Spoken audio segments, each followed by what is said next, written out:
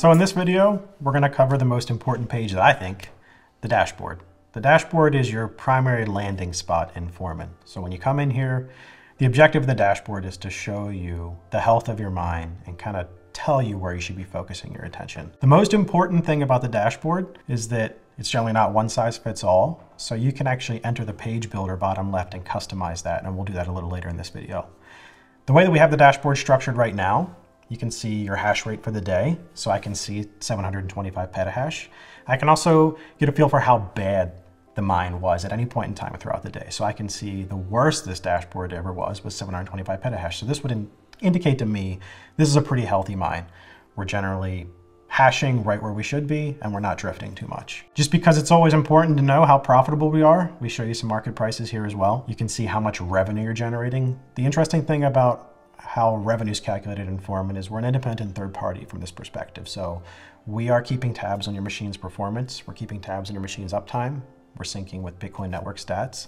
So we can give you an estimate on how much we think you should be generating. And that's generally very good to have on the dashboard so you can compare it to how much you're actually being paid. 6,886 miners online at a 6,907. So a couple of those are offline.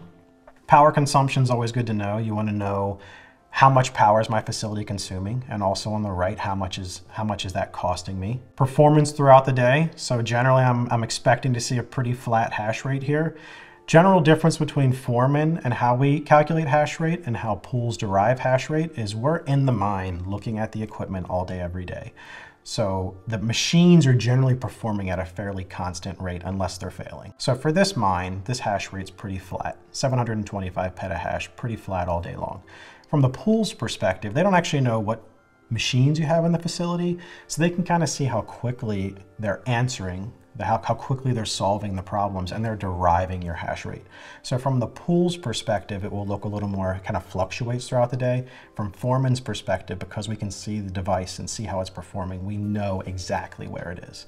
So you'll generally see a flatter hash rate in Foreman, more fluctuations from the pool level dashboard. Another really important thing is you want to generally make sure that everything that your miners are doing, you're being paid for. So you want to see a lot of green bars on the right under the pool statistics. A lot of green. What miners are doing all day is they're submitting shares to the pool.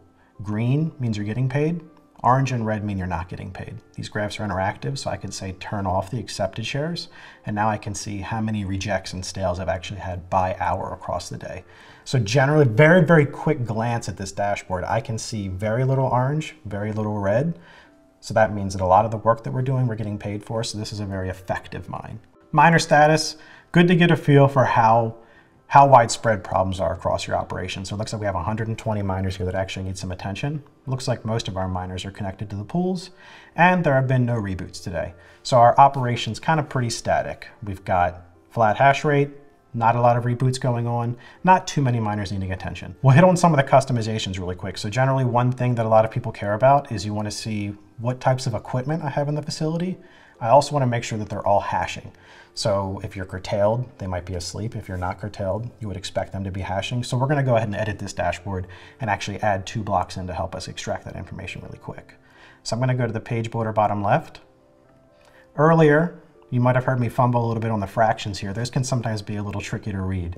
So I'm going to go ahead and reconfigure this block here. And rather than saying 6,886 out of 6,907, I'm going to change this to a percentage.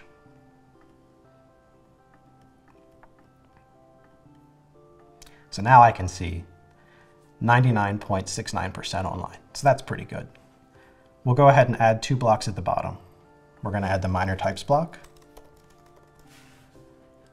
So now I can see a distribution of all the equipment that I have at this facility. So I can see that we have a chunk of S17 pluses, some S19 pros. Neat thing about Foreman is we can also identify the nameplate hash rate. So not just an S19 Pro, but Foreman can actually tell you that for this account, there are S19 Pro 105Ts and some 110Ts also. We also do support custom firmware, so you can see that there's some miners running Vanish on here. So now we have the custom miner type block added. We'll also add the power modes. And now I can see that it looks like every miner on this account is hashing. I can also see how the models are distributed. We'll go ahead and save this layout. We'll close out of the page builder. And now we have a nice new dashboard so we can see all this information together.